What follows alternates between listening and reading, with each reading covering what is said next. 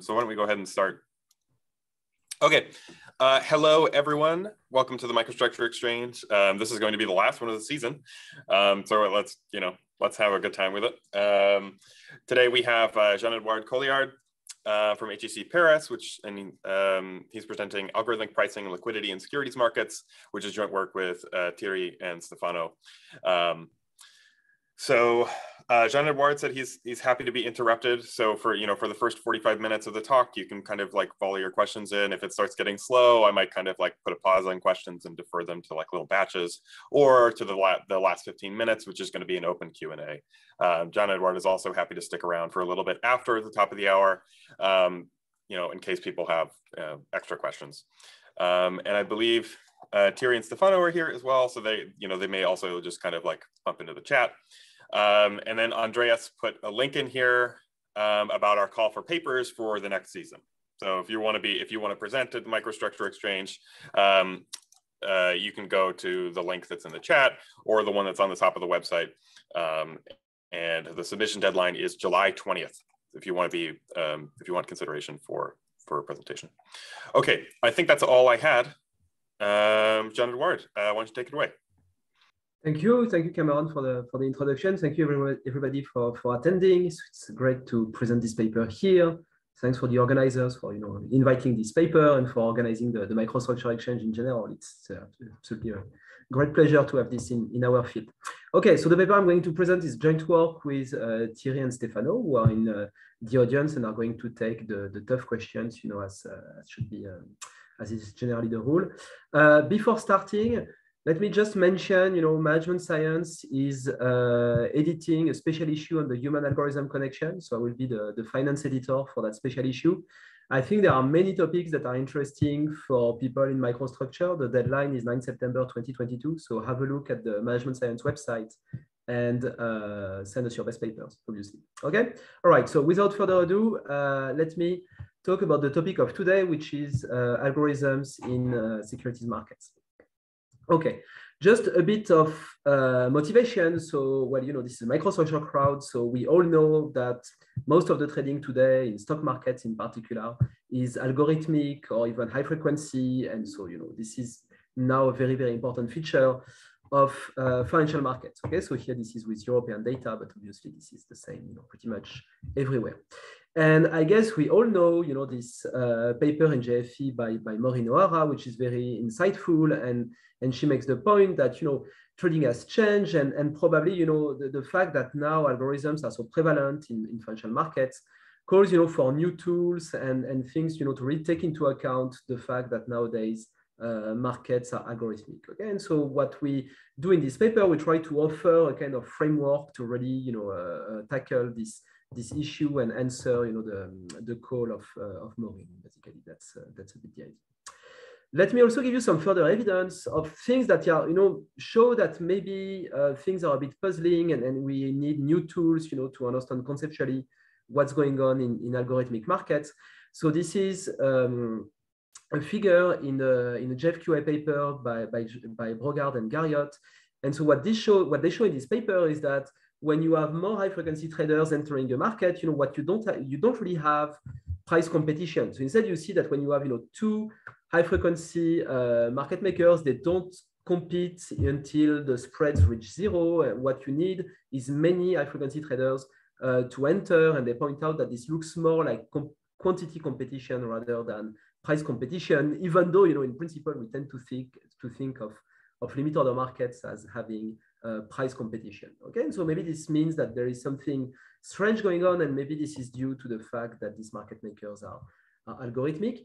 And finally, in the industrial organization literature, there is a growing interest for the role of algorithms, so both from the academics and from competition authorities. And so in particular, more and more people are concerned that maybe when you have pricing algorithms setting the prices for airline tickets or books on Amazon or whatever, they might collude and reach supra-competitive prices, even if you have many algorithms that compete on the market. And actually, there is evidence that there is some tacit collusion going on. For instance, on the gasoline market, this is a nice paper by Brown and McKay. And so there is a lot of concern in IO, and you would think, well, in finance, we have many more algorithms. We are in environments that are much more challenging. And so if anything, we should be even more concerned. And so there's I think, a good motivation for thinking more about the role of algorithms in finance. And you know, as you may have noticed, we are 3 theorists in this paper. So in particular, we believe that it's important to have some theories that take into account the fact that players nowadays are algorithmic. Okay, so that's the motivation. A final piece of evidence is brought to me by XKCD that weird things can happen on markets. This is a cartoon I just love. Okay, very good. So given all this, so what is the research question? So the research question is very simple. It's, do algorithms matter in securities markets? Okay, basically, you know, the idea is, if we have algorithms who interact with each other instead of humans, is it going to be the exact same outcome as before? Maybe just, you know, it's a bit faster, or maybe even it will look even more like the predictions of standard game theory models, or are we going to have something fundamentally different? Okay, so I think this is pretty much an open question. I mean, from a, you know, theory perspective, ex ante, you could completely argue in both directions. And so more precisely, we want to know, how does algorithmic pricing change the trading process? Do algorithms behave differently from what is predicted by standard models?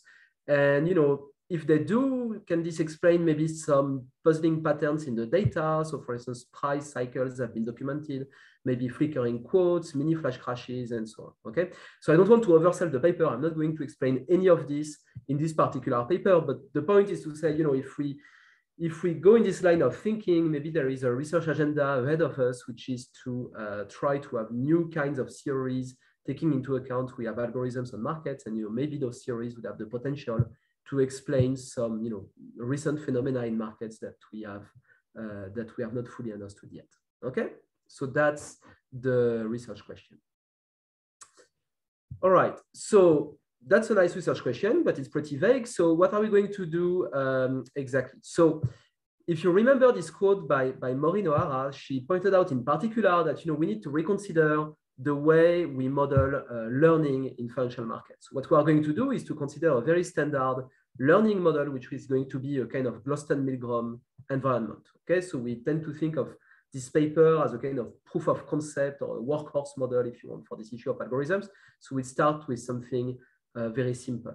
And so what we do in this Gloston and Milgram environment is that instead of modeling rational participants who would perhaps be very sophisticated humans and who are going to play the Bayes-Nash equilibrium, we are going to have experiments in which you have reinforcement learning algorithms that play against each other.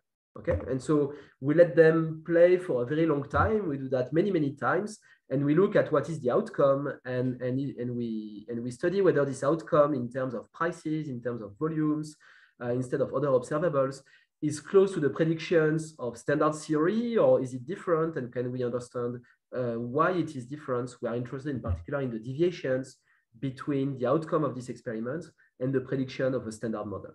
Okay, as I said before, I don't want to oversell what we do in this paper. So for today, it's really more like a kind of proof of concept model, what we have done so far. And so in particular, we are going to show that, well, as you can imagine, otherwise I would not be here, when you run these experiments, you reach outcomes that can be substantially different from the predictions of standard models, and in a way that we think is interesting and relevant. Okay. This being said, you will see that the model I'm going to show, the environment, is very, very simple. Okay, so it's not particularly realistic or anything. So it's really a first step, and we think, you know, it's just a kind of call for doing more in this research program. Okay, so the next steps in this program would be to have a more realistic setup, to check whether these deviations exist in real data, and so on and so on. But there is none of this for today. Okay, good. All right. Again, don't hesitate to interrupt me if you have any question or comment. Okay, let me preview a little bit the results, and, you know, keeping in mind again that, you know, this is a very simplistic model, so it's not clear to what extent we would expect these results to be confirmed in the data. But the point is rather to show that even in this simple model, there are already interesting things that can happen. Okay, so what we see is that if we have a single algorithm, so a kind of monopolistic market maker in this Gloston-Milgram environment, this algorithm doesn't always learn the monopoly price. And actually, on average, there is a structure. So this algorithm charges lower prices than the monopoly, okay? Instead, when you have multiple algorithmic dealers, well, they don't always learn the competitive price. Actually, there's a lot of dispersion in the outcome that you can observe. And on average, they charge higher prices than the competitive price. So it's the opposite, if you want, okay? Actually, what we find in general is that the behavior of algorithmic dealers that compete with each other, it's kind of somewhere between the monopoly case and the competitive case. So it's a bit reminiscent of this view in Brocard and Garriott, that actually it's more like quantity competition than price competition. It's somewhere between monopoly and Bertrand. We also show that algorithmic dealers, they are able to learn not to be adversely selected. Okay, so very simple, the very simple algorithms we use, they are not fooled by the winner's curse, so to speak. So they learn that pretty easily, actually. And even more surprising to us, adverse selection seems to facilitate the learning of the competitive price. So to be completely honest, when we started this, we thought, oh, you know, these algorithms, maybe they work in the simple environments that people consider in IO, but once we put this in a more challenging finance environment with adverse selection, they are going to reach all kinds of crazy outcomes. And it's not really what happens. So if anything, it's the opposite. It seems that the algorithms, you know, the competition between algorithms leads to an outcome which is more in line with the theory when you have more adverse selection. Okay, and we'll try to explain to you why this is the case. And that's quite interesting because this may mean that actually if you are concerned about algorithmic interaction leading to non-competitive behavior, well, maybe actually you need to look for, you know, markets in which adverse selection is relatively low rather than the opposite. And we think this is potentially an interesting insight, okay, to the extent that you believe in the model, which again is fairly simplistic. Finally, we have a multi-period extension in which we also allow dealers to learn the value of the asset over time, like in the original Gloston-Milgram model. And we show that to some extent, the algorithms actually do learn over time. So they are able to perform price discovery, if you want. But again, there are some like anomalies and quirks that we document. Okay, these are the main findings. So as you can already see, this is going to be very tough to talk about everything in 1 hour, but I will do my best. Okay, all right. Just in terms of literature, very quickly. So in economics, there is, most of you are probably not aware of this, but there is a very interesting, very recent and growing literature on algorithmic pricing, and in particular on the possibility of tacit collusion when you have multiple algorithms interacting with each other. The main one in this literature is a paper by Calvano et al. In the American Economic Review, and the experiments we perform are relatively close in spirit to what they do, but the environment is completely different. In particular, as we will show, you know, the presence of adverse selection is something that really changes this type of game. Okay, so that's one thing. And obviously, and you are probably all aware of this literature, probably much more than myself, actually, there is, of course, you know, an entire literature on high frequency trading. In particular, there are some recent papers on HFT and competition, and we think that, you know, perhaps this first paper is kind of interesting for this debate on, you know, why does it look like HFT market makers in particular don't reach a very competitive behavior. Okay. All right. All good so far? Yeah. Yes. Okay. Okay, so I'm going to first explain to you the benchmark model we are using. And so that's going to be a bit painful because it's a kind of modified Gloston-Milgram setup. So this is just, you know, this is a microeconomic model basically. But we need this to have, you know, a benchmark where we know what we would expect rational players to do in the environment we consider. Then I'm going to explain to you how we design algorithms to play the same game. And then I'm going to show you, well, the outcomes from simulations and what are really the results of the model. Okay, so what is this benchmark model? So again, you know, we want to have a kind of proof of concept model to just show that it's interesting to consider this kind of environment. So we start very simple. We take a 1 period Gloston-Milgram model. Okay, so I guess everybody's familiar with the Gloston-Milgram model, or I hope that this is the case. And just we modify it a little bit. We take a version where the demand is elastic. Okay, and so that's a little bit different from what you may be used to. So the details are the following. So we have one risky asset. Okay, it has a payoff V tilde, and V tilde can take two values. It's either VH or VL. Okay, think of this as, you know, it's the expected value plus something, or the expected value minus something with probability 1/2, 1/2. Okay, we can do more general things, but you know, that's basically the idea. We have n dealers, okay, it's Gloston Milgram, so think of them as dealers, simultaneously quoting ask prices. We only consider the ask side, not the bid side, but that would be symmetric. And so the ask prices are quoted before knowing V tilde, okay, so that there is adverse selection. Then a single trader arrives, he has a valuation for the asset, and so this valuation is V tilde, so you know the trader knows V tilde, and he also has a private liquidity shock or a private valuation for the asset L tilde, where L tilde follows some continuous distribution G. Okay, so I arrive, I'm a trader, I see all the ask prices on the market, I know the actual valuation of the asset, I have on top of this my shock, which gives me a private valuation. And then what I'm going to do, I'm going to look at the lowest ask price. If the lowest ask price is lower than my valuation, then I trade with this dealer. Otherwise, I just don't trade.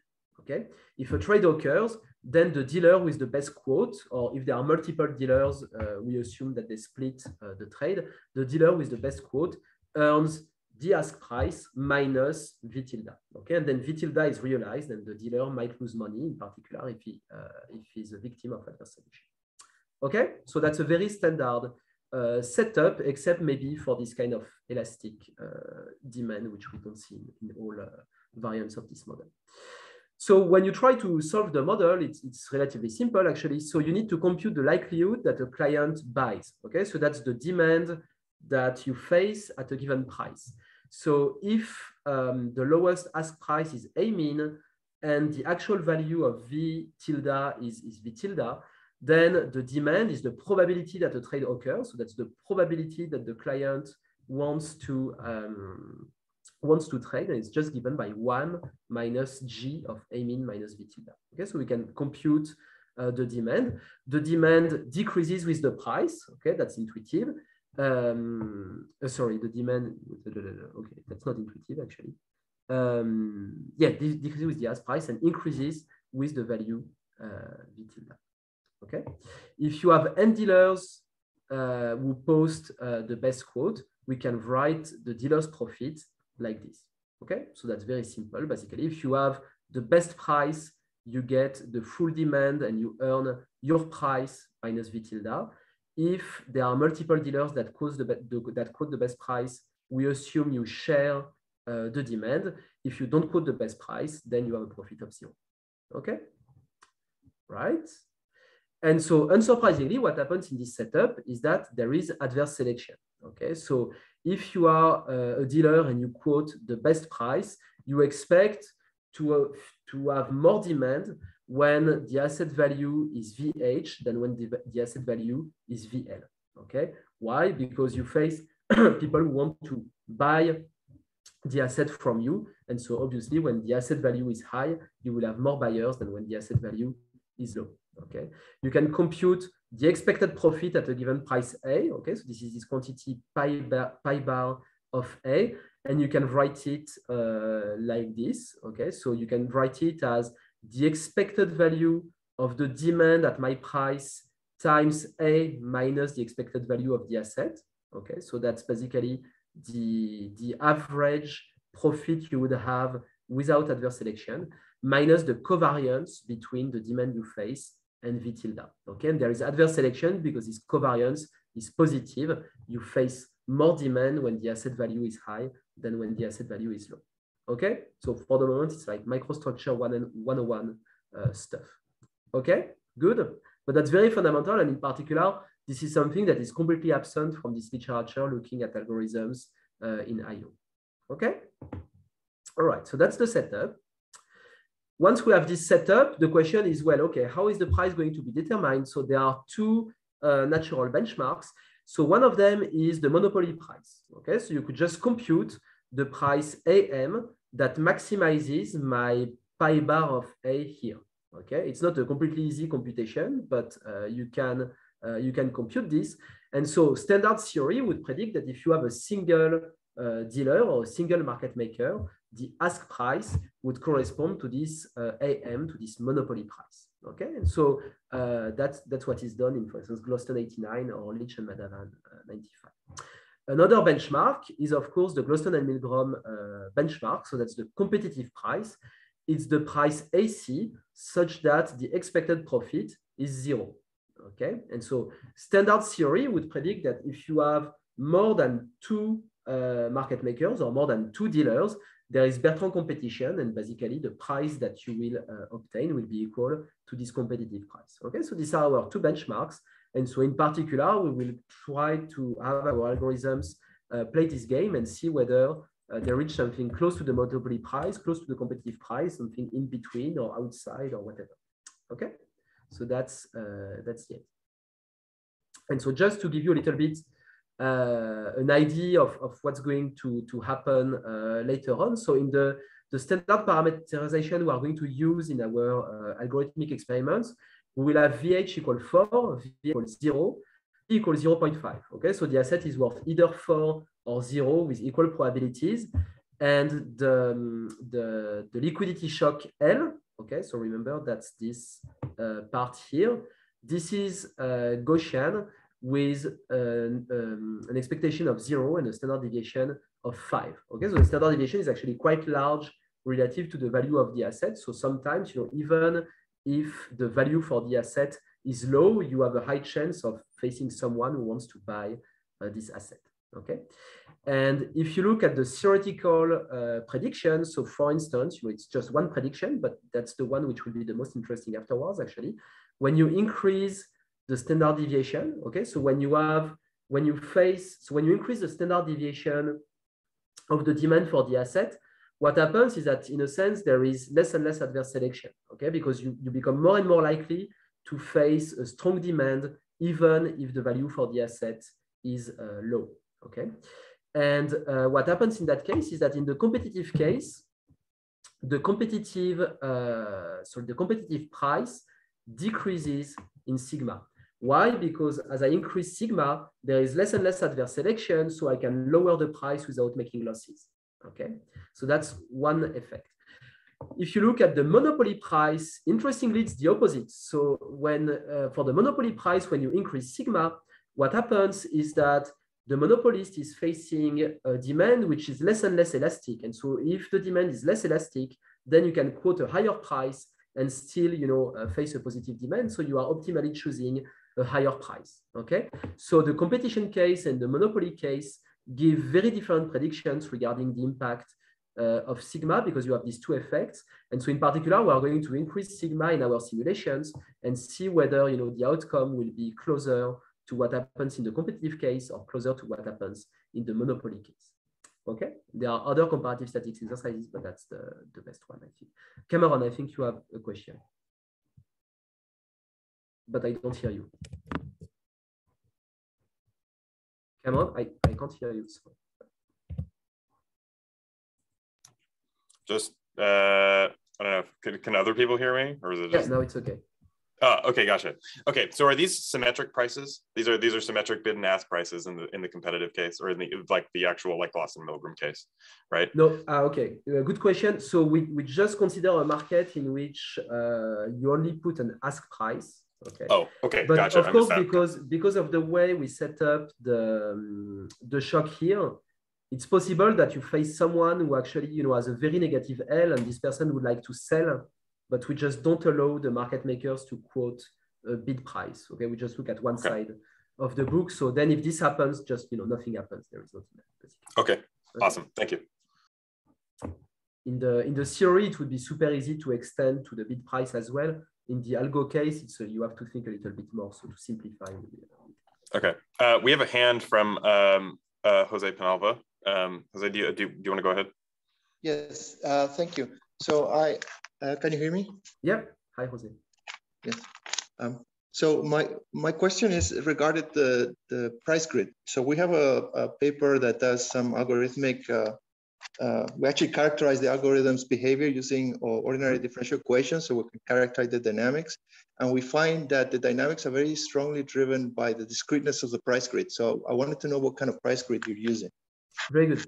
I encourage everybody to read your paper, actually, because it's pretty good. Okay, so that's a good question. So far, I've only talked about the theory. So what I have shown you here is just assuming that prices are continuous. Then we can also solve numerically what would happen in theory with just a discrete grid. And when we use our algorithms, we have a discrete price grid, okay? Because we are going to use Q-learning algorithms. And so, they use a discrete set of actions. And we can vary the tick size, actually. But in everything we do, the tick is actually pretty big, okay? And so that may matter. Okay, but you will see the results when I mention them, and if you have, and feel free to reinterrupt me at that time. Thank you. Okay. But obviously it matters. Okay. I don't see other hands, so go ahead. Okay, thank you. All right. So okay. So far this was just what would happen according to the standard theory we are used to. Okay. So the next step is what would happen with algorithmic dealers. And so I just would like to pause here and say, but why would we need algorithms in the first place? So if you think about the dealers in Boston-Milgram, actually they have a lot of things to learn about, okay? And so again, I'm adding on this theme of that learning is important in Maureen O'Hara's paper. So they have to learn about the environment, which means they have to learn what is this profit function pi, okay? So they need to learn how much profit they can expect from each price that they can choose. They need to learn about V tilde, okay? And they also need to learn about the behavior of the other dealers, okay? These are three different dimensions. And in standard theory, so what we assume is that everybody knows pi, so everybody knows the environment. You learn V tilde because you are Bayesian, and you know the behavior of others because you assume they play the Nash equilibrium. Okay, so these are very good assumptions that we love as theories, so I have no problem with them. But it's important to realize that these are pretty strong assumptions basically, and there is a whole literature, for instance, in evolutionary game theory or the theory of learning in games that tries to see whether some learning processes can lead to agents to learn those things endogenously. So our approach here will be to use reinforcement learning algorithms. We'll assume they have zero prior knowledge about the environment. Okay, so they just know the prices they can play, but that's all. So they don't know pi, they don't know V, they don't know what the others are playing, they know nothing. Okay, so they are completely ignorant about this model, and they are just going to play, a large number of times, and we're going to see whether they converge to something interesting, or whether they converge at all, actually. Okay. All right. So to give you an idea of how this is going to work, so we are going to use Q-learning algorithms. And so I'm going to explain this very, very briefly, but believe me, this is actually super simple. Okay, so people who work in computer science or machine learning, they would have you believe that this is super complicated and you need to follow extremely long programs to do these kind of things. This is not the case at all. So coding this kind of stuff, takes 1 hour at most, in a simple environment. And so I encourage everybody to, get their hands dirty a bit and try those things because they are quite fun, and the fixed cost of investing in this is actually not that large. Okay, so consider the case of a single dealer to simplify. Okay, so one possibility would be you could say, well, if I know nothing, I could try all the values of all the possible ask prices many times until I reach some kind of estimate for the profit function, and then I pick the value that seems to be optimal. So if you do that in the long run, that's going to work, okay, without even any knowledge of the environment. If you just try randomly for many times, you are going to get a pretty good estimate, and then you pick what seems to be the optimal behavior. So in the long run, you probably have you probably find the actual monopoly price. The problem is that the short run, you play suboptimal prices many times. Okay, and so this behavior is known in the literature as exploration. Basically, exploring means you try random things many times in order to better understand the environment you are facing. Okay, like an explorer. Another type of behavior would be to try each price only a few times and try to quickly get a sense of what seems to be an appropriate price and what seems to be not such a good price. And so you discard prices that lead to low profits pretty quickly. Okay. After a few periods, you start playing only the prices that seem to give good results, and you forget about the prices that led to bad results in the past. And so what's going to happen in that case is that in the short run, you quickly arrive at payoffs that are better than random. But in the long run, there is a significant chance that actually you are going to play forever a price which is not the monopoly price, and so a price which is suboptimal, okay? And this type of behavior is known in the literature as exploitation. And so as probably many of you know, there is a trade-off between the two, okay? You can choose to explore more in the long run, that's good. You are more likely to find the monopoly price, but there is a cost in the short run. If you care more about the short run, you want to exploit more quickly the information you have learned by exploring before. And so the idea of Q-learning algorithms is that they give you a particular rule to alternate between exploring and exploiting, and you can also parameterize how much you want to do of both, okay?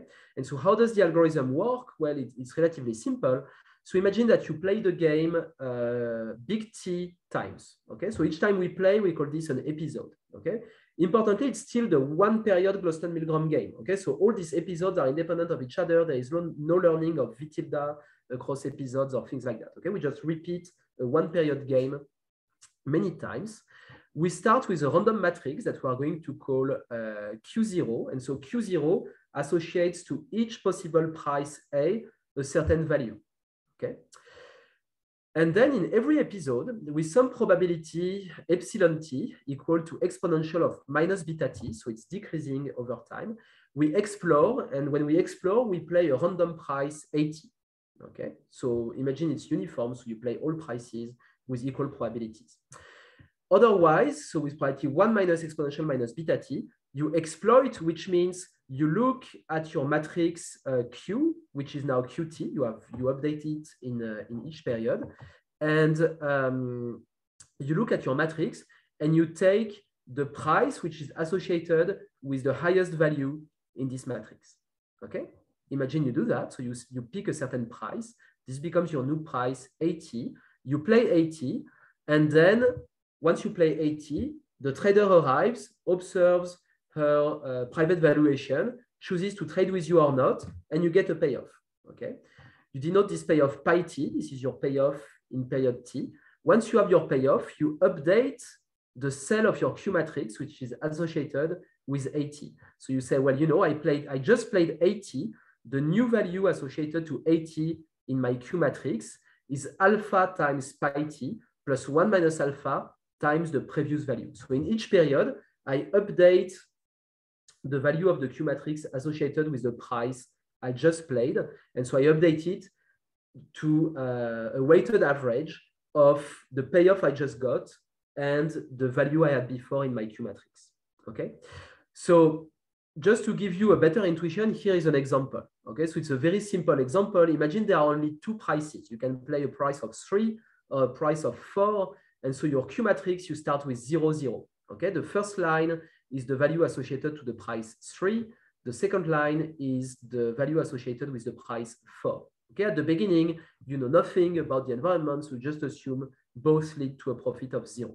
Okay, and I pick alpha equal to 0.5. So this is how you are going to update. In t equal 1, I will explore with probability 0.9, and otherwise I will exploit. Okay, you take a random draw. Imagine we explore. Okay, explore.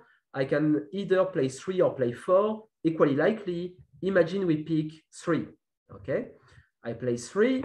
Then the trader arrives, chooses to trade with me or not. Imagine the trade occurs, and the value is actually the low value of the asset. Okay, I'm going to observe my payoff, and so this payoff is very simple. It's just the price.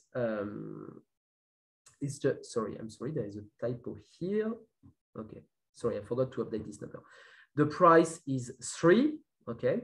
And so the new value in my Q matrix will be alpha times 3 minus VL, sorry, there is a typo, plus 1 minus alpha times the value I had before, which was 0. So the new value will be 1.5 and not 2 as I wrote here, okay? So you update your Q matrix with a 1.5, which corresponds to what you just played, okay? So now I have my new Q matrix Q1. I have a 1.5 that corresponds to price 3. Okay. I move to period 2. Again, I explore with some probability, which is now 0.82. Okay, because the probability to explore decreases over time. Again, I choose to explore. This time I play 4. Once again, there is a trade, the value was low. I update now the second cell, which corresponds to price 4, alpha times 4 minus VL. And this time I got 2. I'm sorry, I just inverted these two things. And so this time I get 2. New Q matrix now, Q2 equal 1.5, 2. And I continue like this. Imagine that this time there is a trade, but the value now is VH, it's equal to 4. So now my profit is actually 0 because I'm selling at the price of 4, something which was worth 4. Okay, so I decrease my profit here and I update again, and so on and so on. Okay, so I'm going to update in each period. Here, period 4, I'm going to choose to exploit this time. When I exploit, I look at the best, what looks like the best price. Here I see that the payoff associated with 3 is higher than the payoff associated with 4. So I choose to play 3. Again, there is a trade. Here, the value VH, bad luck was 4. So I sell at 3 something which is worth 4. I make a loss of -1. I update my Q matrix again. Now the new value in the Q matrix will be 0.25, and so on and so on. Okay, and I do that for maybe thousands or hundreds of thousands of periods. Okay, that's how the algorithm works.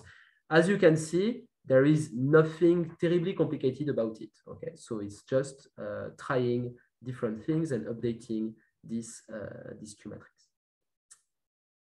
Okay, so the intuition is the following. After each round, the algorithm is going to learn about the performance of different actions.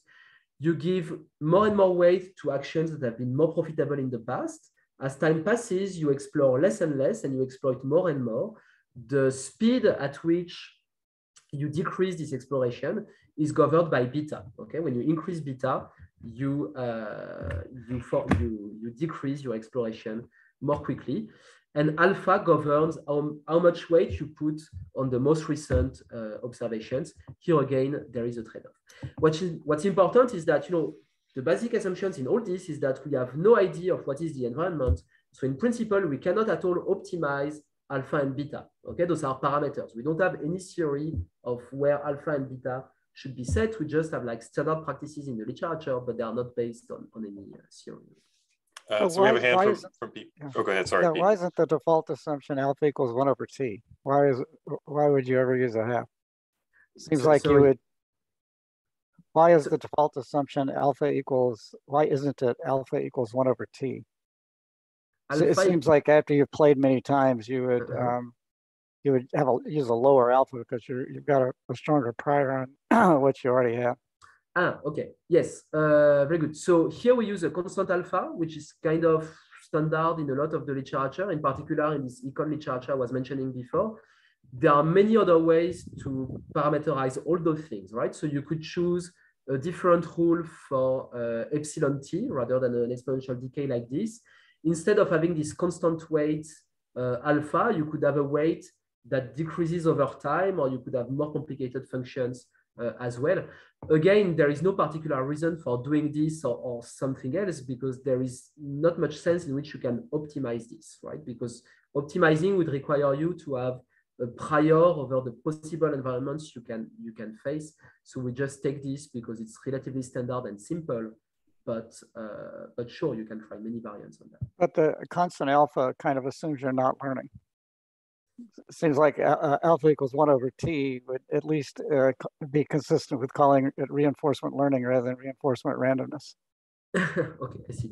So what we are going to do is that we are going to use, because of this type of issue, quite low values of alpha. But you're right. I mean, it makes sense to decrease the alpha over time. I think one reason it's done like this in the literature is that people worry about the fact that the environment may be changing, that if you decrease alpha over time, if the environment changes, you are not going to be able to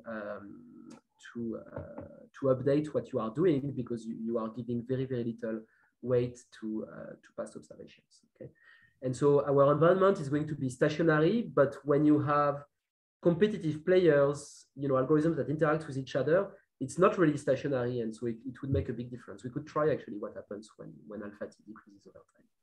But for instance, I'm not sure it would give I'm not sure you would have an incentive necessarily to have alpha decrease a lot over time when you have multiple. That's something we can look at. Yeah. Okay. I also see a hand from Peter, but Peter, could you like kick it to wait like 5 minutes until we get to the Q&A? Okay, thank you, Peter. Okay. All right. Okay, so then we just implement this. So we run 10,000 experiments. In each experiment, we have 200,000 episodes. Okay, so each time our algorithms are going to learn for 200,000 episodes. And then we do that 10,000 times and we take averages over those things. Okay, so we get a sense of the average price to which algorithms are going to converge, and the rest is just really parameterization. Okay, so for instance, with the monopolist, this is what you obtain. So this is how the quoted spread. So the quoted spread is basically the quoted price minus 2. This is how it evolves over time. Okay, so you can see that actually you start with a very high price, and then you learn to decrease your price gradually, okay, until you reach something like 4 here. And interestingly, you know, it looks like you are converging, but actually this is very variable across experiments. Okay, so there are experiments in which you converge to 6, experiments in which you converge to 7, to 8, to 9, or to 5, depending on the draws you've had. And so what's interesting is that even though we allow for quite a lot of experimentation and learning, you are quite easily led to select a suboptimal price. Actually, the optimal monopoly price would be 7, and our algorithm picks 6. Okay, so that's quite most of the time. So what we see is that actually the algorithm picks a price which is lower than the monopoly price, and that's something which is quite. It seems to be quite general. So if we change the parameterization, you know, we have tried a lot of things, and this seems to be relatively general. We try to prove more or less analytically that this has to be the case in this environment, but this is still work in progress. The point I want to make is that at least in these experiments, the fact that we have Q-learning algorithms doesn't introduce any bias towards higher prices. If anything, it's the opposite. Okay, it tends to generate prices that are lower than what is predicted by the theory. So let me go to the more interesting part of the paper, which is what happens when now you have competing algorithms. Okay, so instead of having only one algorithm learning to set prices, I have several algorithmic dealers who set prices at the same time. Okay, all right. And so I can do again the same type of experiment. So here you see over time. So what's happening is that, you know, there is this kind of strange nonlinear dynamic, which is that at the beginning, they lower their prices, you know, so this is the case with 2 algorithms competing with each other. At the beginning, they lower their prices, and then they increase them again, and they seem to converge to something on average, okay? If you look at the distribution, so this is the distribution at the end for the 2 players, and you can see that, again, there is quite a bit of variation. The 2 players are symmetric, so these 2 histograms are the same, which is normal. You see that actually quite often they play 5, but they also can also play 6, 7, 4, 8, and so on. So there is a lot of dispersion. And it's significantly different from the Nash equilibrium price, because the Nash equilibrium price would be 3. Okay, so they play something which is much above the Nash equilibrium price. We can also and so here what I show you is different measures. So this is the quoted spread, this is the trading volume, this is the effective spread, the realized spread, and the price impact. Okay, we can compute all of this in this nice Milgram setup. And so here I show you the average value that we have in our experiments. Okay, with a duopoly of algorithms. Here you have the theory of the theoretical prediction in the competitive case. Okay, in the competitive case, you have 2 equilibria actually, so I give you both equilibria at each point. And here you have the prediction from the monopoly case. Okay, and so what you can see is that in general, the behavior of the algorithms is somewhere between the competitive case and the monopolistic case. Okay, and so these are properties that are quite general and also happen with many other values of alpha and beta that we have tried. Okay, and so importantly, we can generate predictions about all these variables in this environment. Let me show you what is perhaps the most striking result, I think. So we do some comparative statics exercises. Okay, so we we had our baseline case, and then we change, one parameter at a time. And so here it's an experiment in which we change sigma. So we change the standard deviation of the distribution of the private values. Okay, so when sigma increases, I showed you this in the theory before, when sigma increases, there is basically, more chances that you face a high demand even when the value of the asset is low. So this tends to reduce adverse selection. And what you can see is that if you look at the blue line, so the blue line, that's the outcome of a duopoly of algorithms, okay, you can see that the price that you obtain is actually increasing in sigma, okay? And the Nash equilibrium prediction would be the opposite. So the Nash equilibrium prediction, if you remember, was that as you increase sigma, there is less and less adverse selection. So competitive market makers are able to quote lower and lower prices, okay? The algorithms, it's not what they do, actually. They quote prices that are higher when sigma increases. If you look at the monopolist, okay, the theory in the monopoly case would predict this, okay? In the monopoly case, because when you have a higher sigma, you also have a lower demand elasticity, the monopoly case predicts that actually the price will be increasing in sigma. Okay, so in terms of comparative statistics, it seems that actually our algorithms, they behave more like a monopolist than like a duopolist, relative to the theory. Okay, so that's the comparative statistics with respect to sigma. You can do comparative statistics with respect to delta V. So, the difference in valuation between the high value VH and the low value VL. So here what you observe is that the duopoly duopoly algorithm is somewhere between the competitive outcome, which is the green line, and the monopolistic outcome, which is the black line. Okay, it's kind of in the middle, so there is nothing weird in terms of direction, but clearly you are not that close to the Nash equilibrium prediction.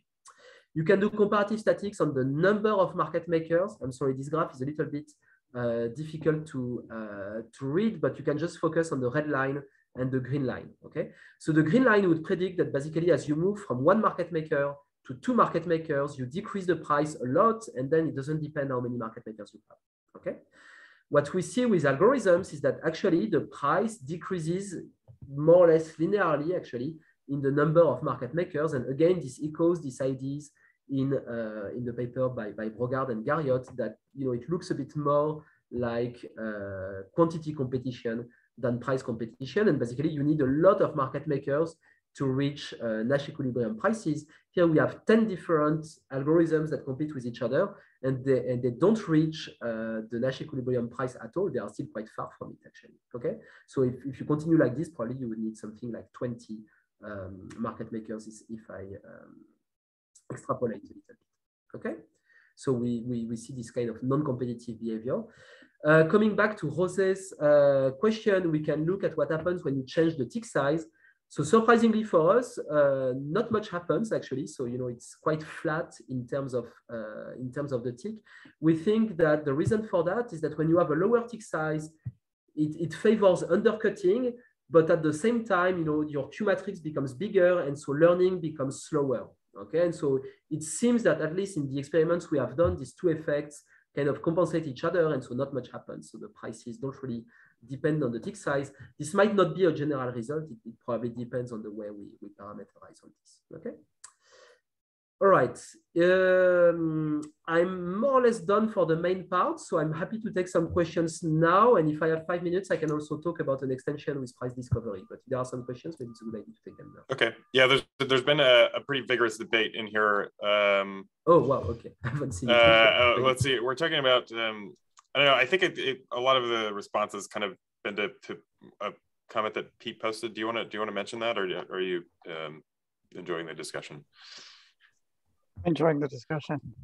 Okay. So okay, then let's defer that one to a little bit. Yeah, I don't know. I'm not sure which one of these to pick out if people want to mention. I know Peter had a question. I'm not sure if that's been in the chat. I don't know. But if there's nobody who wants to like ask stuff right now, then we can go on to like a additional result you wanted to present. Okay. Okay, so I just go on and we see afterwards? No, Andreas has a question. Oh, yeah, we got a hand. Andreas, go ahead. Yeah, I was wondering how these results change if you allow for heterogeneity in those alpha and beta parameters for the Q learning. Mm-hmm. And specifically, if you think in terms of market composition, suppose you compared heterogeneity across firms and looked at profits over time. That would be sort of, what would be a successful parameters in that sense?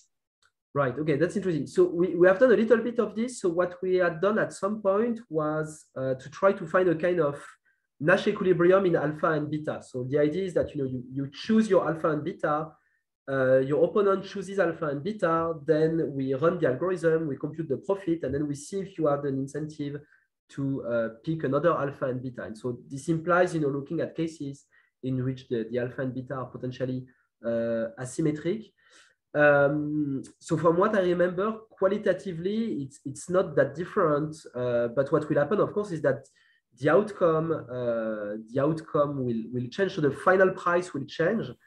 What cannot happen, for instance, or very rarely, is that, for instance, one algorithm would be inactive. So because at the end of the day, you are still going to learn to play the same price as your opponent, at least. So you will see that both algorithms are active in the long run, and but the level at which the price that they both select is going to depend on whether they are symmetric or not, basically.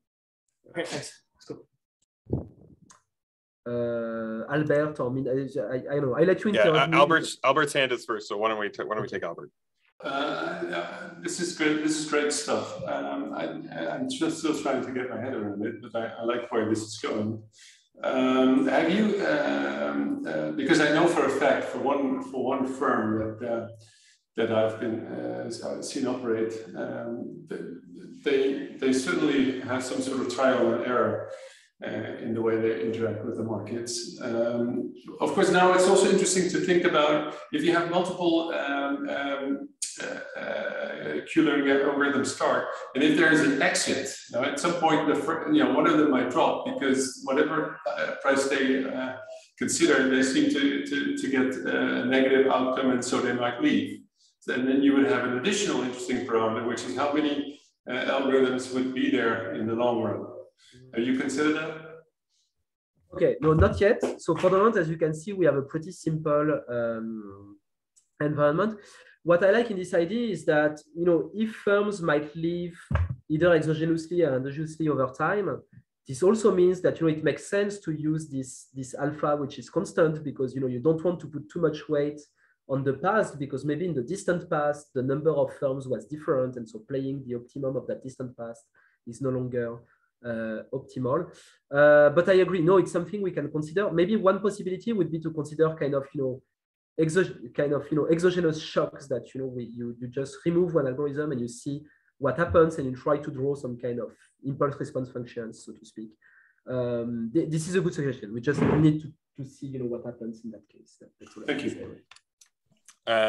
So Mina, why don't you go ahead? Hey, I like it a lot. It's very new. New to me. It's really interesting. I'm looking forward to learning more about it.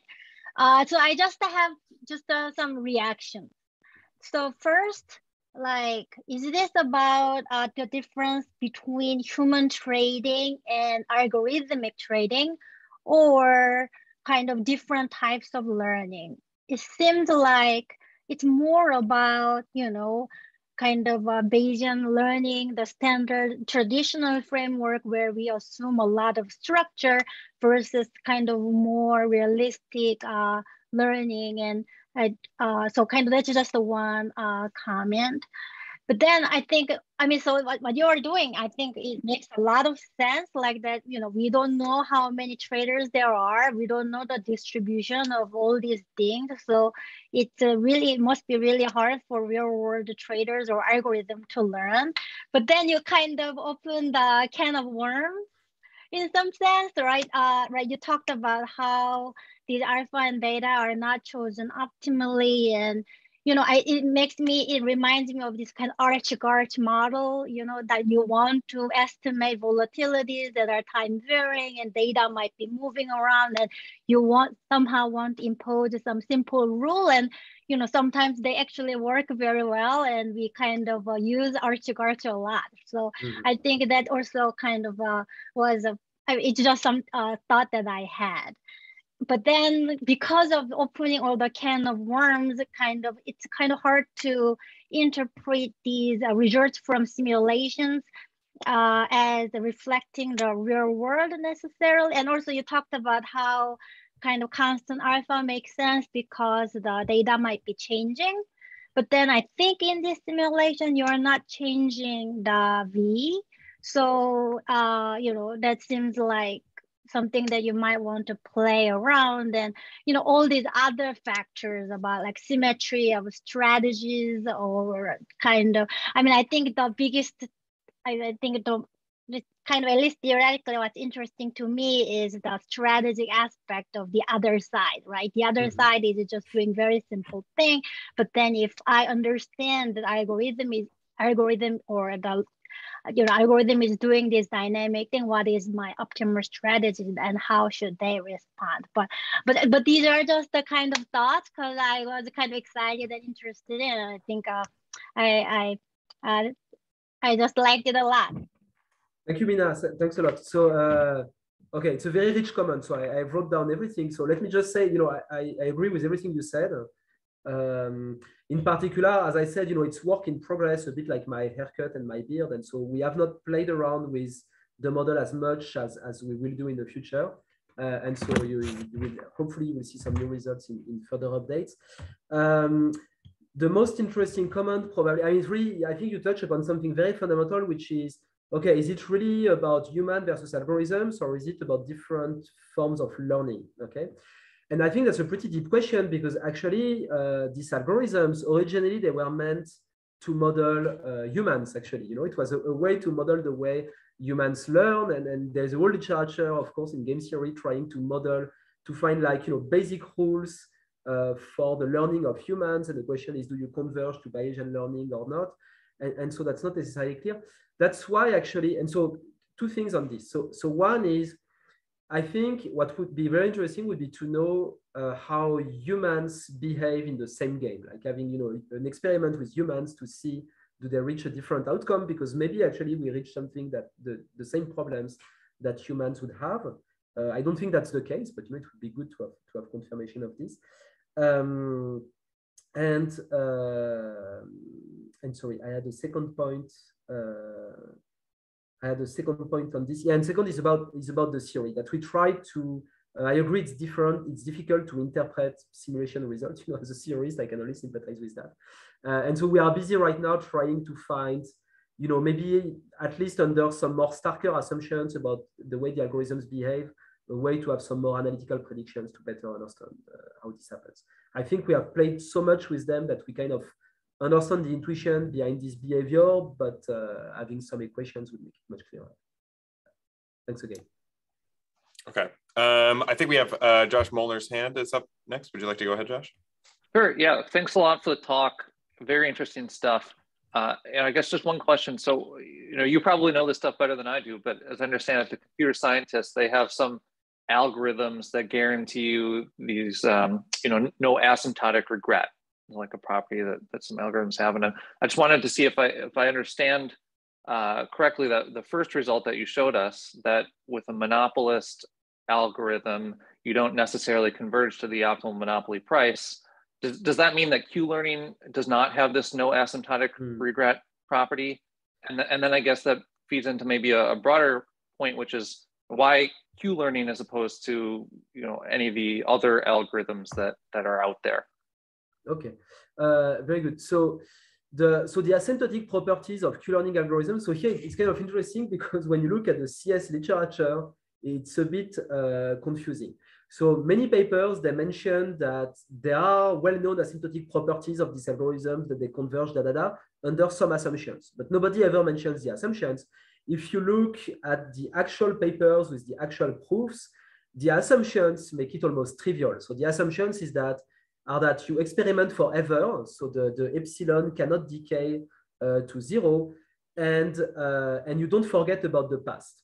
Okay, and so in that case, well, basically the central limit theorem applies, and so you are going to play everything an infinite number of times. You are going to compute the average. The average is going to compute to the actual payoff, and you are going to play optimally. So for the monopoly, that would work. You would find the monopoly price. For the duopoly, that would not work. Actually, you don't necessarily converge to the Nash equilibrium, even in that case. But then in practice, it's not at all what people use, because in applications, you don't want to experiment forever, and you don't want to give too much weight on past experiments that are too distant. And so in practice, people are using algorithms that actually don't converge, and in particular, don't converge to the truth. Okay, so that's a bit puzzling. When the paper is out, you will see the proper references to the papers with the proofs, but it took us, this confused us for a very long time, basically. Okay. I don't see other hands, but I had a question, which is basically one of the things that I was kind of struck by was the symmetry of the resultant, algorithms, right? I found that to be kind of like a little odd, but I suspect that's maybe like a function of the fact that there's like a symmetric valuation liquidity distribution. I'd like be kind of interested to see if you use like a log normal or something with like kind of fatter tails, or just kind of a weirder shape.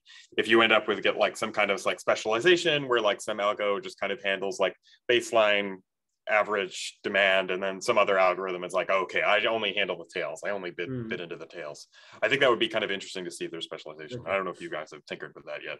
No, that's quite interesting. So actually so I don't show you everything we have here. So we have also computed, like the Herfindahl index and so on to see whether they split the market or not. So here the thing, so in the extension that I'm not going to show, there are multiple periods, and there are multiple states. And so you can have specializations in the sense that some algorithms can be more competitive in some states and others in other states. That part is still, even more work in progress, but these kind of things can happen, I think, even without introducing fat tails and so on.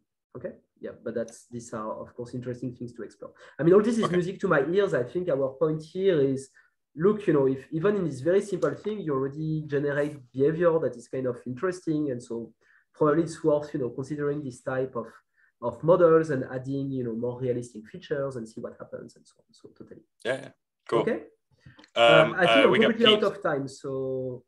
Oh yeah, we're at the top of the hour, so we're like into. Yeah. Can I take 1 minute to conclude, and then if there are other questions, I'm super happy to take them, obviously. Yeah. But okay. All right. So we have an extension with price discovery where basically we play the Gloston-Milgram game with several periods, and then we can study whether there is price discovery, whether people learn to update after seeing a strong demand and so on. And so I'm not going to talk about this because I don't have time, but basically dealers are still able to learn in this environment. But again, there are some results that are quite different from the theory and that are interesting. Okay, but I'm out of time, so let me skip that. And so just to conclude, so as I said, the way we think about this project, and I don't want us to be misunderstood on this. So it's really a first step, and we think this calls for more research on this front. And so if other people want to work on this, we think it's a great idea. So far, we make 3 points. So the first one is that algorithms matter. We get an outcome which is different from standard theory. Okay. Another interpretation is that standard theory is not very good, maybe, and so Mina suggested maybe something more along this line.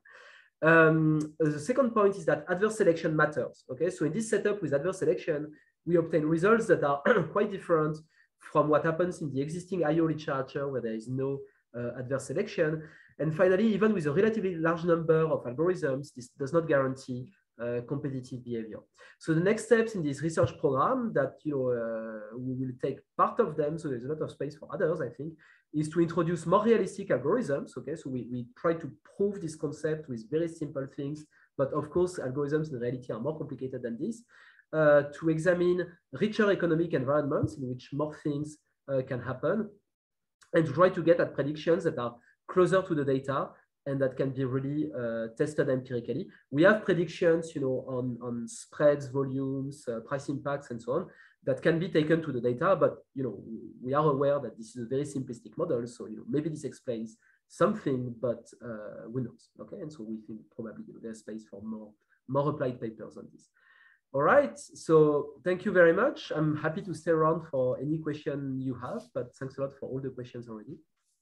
Okay, so this will be like the formal end of the talk. So, but we're going to keep going. So, thank you guys, everyone, for coming along. And if you have to go, it's been wonderful having you. And I hope to see you guys next season.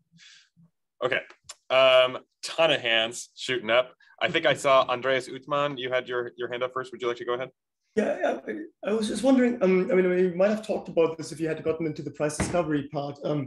How do you think of these firms knowing the value kind of at the end, so the V tilde, in order to sort of get feedback on the profits? I mean, I guess in normal markets you wouldn't. Is there something you could relax by basically just looking at sort of profits from trades in the opposite direction, or just your thoughts on this? Okay, super interesting question. So, so indeed, so when you have multiple periods, that becomes tricky. So, in the extension with several periods, what we do is that you trade in the first period, you record how much the price that you were paid and your inventory. Okay. Second period, you trade again, you record the price, the inventory, and only now we reveal what is the value V tilde and how much you should value your inventory. Okay. You could have this with 100 periods. You would keep track of your inventory all the time and value your inventory at the end. You could even do things closer to Stefano's previous research and say, you never know, basically it's V tilde, you just keep track of your inventory, and so this would require to have buys and sells. We think this is an interesting alternative way of modeling this, but it's a bit further from the standard setup. Yeah. Okay, thanks. Pete, did you want to go ahead? Yeah, this is related to a comment that I made. If you have a duopoly model, and one of the players has an alpha that's very, very close to zero, and the other player has an alpha that's not that close to zero, let's say it's pretty big, it would seem to me that it would evolve to a Stackelberg leader equilibrium, because having an alpha very, very close to zero is like a commitment device that says, I'm going to play the strategy I've been playing, which is sort of optimal against whatever it is you're doing. But what you're doing is changing very quickly to be optimal against what I'm doing. That sounds to me like a Stackelberg leader. And I know in if you just do repeated Cournot duopoly with quadratic adjustment costs, if one player has really, really high costs and the other player has really, really low costs, you might think, okay, he's not very flexible. But in fact, he's pre-committing to be a Stackelberg leader, because and the equilibrium becomes like a Stackelberg leader model. I'm just wondering if in these reinforcement learning models, that's what you get. And if so, it even suggests that in the equilibrium where the alphas are the same, you'll get different equilibria, of course, for different alphas. And it does raise the question of whether our theoretical models of Bayesian-Nash equilibrium are right. What is the right way to think about what happens in the world? Is it the way you introduced your talk, or is it that people learn, but the way in which they learn is the speed with which they learn is like a pre-commitment device that changes the game. So the equilibrium's different. Anyway, I think that this type of research is really important for market microstructure going forward. And so, thank you for the paper. Thanks a lot, Pete. It's a super. So thanks a lot for this comment. It's very interesting. Okay, so I see your point about the link with Stackelberg. Off the top of my head, I don't remember the results with asymmetric alphas well enough to really confirm that this is what happens. But I'll come back to those results with this point in mind to see if that's the case, because I find this really interesting. So basically, what we tried so far is just two benchmarks, which is just pure Bertrand or monopoly. Maybe actually under some conditions we reach something closer to another benchmark, which may be a better theory for what happens here, and so that's something we need to think about more. So very, very useful. Thank you. Vincent, I see your hand. Do you want to go ahead? Yes, thank you. So very nice paper. I was wondering whether you did consider giving different market makers different search models and then run some sort of a horse race between them to see who wins, who gets the most profit eventually. And this may help you guide which algorithm to eventually focus on in the paper, given that there are so many potential candidates. That's very interesting too. So for the moment, we have not done that too much. By the way, I should have mentioned this before, but I think in the chat at some point we had Amin, who has been our fantastic research assistant on this. So if you're interested in hiring, a great person for a PhD program or something, think of Amin. And he has played a little bit with different families of algorithms as well, but we have not systematically explored, competition between two families and these kind of things. That's quite interesting. I think so. My understanding of what happens there is that if you have an algorithm that is designed to explore more at the beginning, what that's going to generate is that at the beginning you are going to play higher prices on average, and so that's going to kind of teach your opponent to also play high prices, and that's going to lead to supra-competitive prices in the long run. Okay, and so actually you could have a kind of strange incentive to have an algorithm that is very, very slow at learning, because that's going to make your opponent softer, and in the long run you are going to generate more profit. But if you really enter this kind of reasoning, you can do even much better than this. Actually, if I know that my opponent is using a Q-learning algorithm, I can really manipulate my opponent totally. I can teach my opponent to play any price I want, basically, right? Which could be, for instance, the monopoly price. I could teach my opponent to play the monopoly price forever, and then I'm going to play the monopoly price forever, and we are going to share the monopoly profits. Okay, so there are many interesting questions like this that you can ask, as soon as you relax the assumption of symmetry between the algorithms. So I totally agree. Yeah. Okay, I see no hands. Does anybody have any final questions? All right, lots of head shakes. Okay, I think we can wrap up then for today. I hope everyone enjoys their day if you're waking up in my time zone, or enjoys your evening if you're in Europe or wherever. So it's been lovely to see everyone, and please thank Jean-Edouard for us. Yeah. Thank you, everyone. That was absolutely fantastic. I mean, it's a preliminary version, so having all this feedback is just so incredibly useful. I can't thank you enough. Yeah, I'm looking I love forward that. That to was a good one. meeting again, everybody in person, obviously. It'll be excellent. All right.